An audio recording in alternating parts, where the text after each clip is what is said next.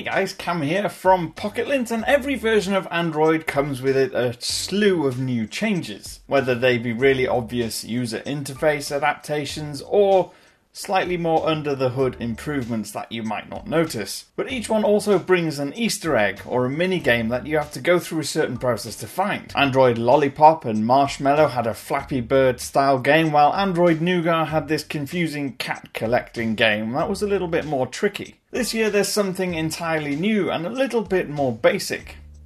A floating octopus. Now the process of getting to the Easter egg is the same as in previous years. Just head to Settings, tap System, then About Phone and tap repeatedly on Android version. Now you'll have a screen with an Android Oreo logo on it with your wallpaper. Tap repeatedly on the O and then long press on it until the minigame appears. Now you should see an octopus floating on the screen, and it doesn't really do much, but you can drag it around the screen in all angles and just let it do its thing. That's it.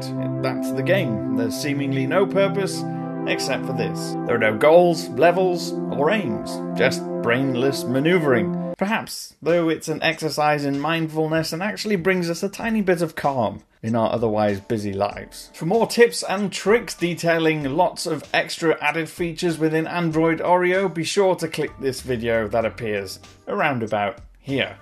And to make sure you don't miss any of our videos, hit that subscribe button, which is up in that corner there. I've been Cam at Cam Bunton. You can follow me on Instagram and Twitter. I'll see you again soon.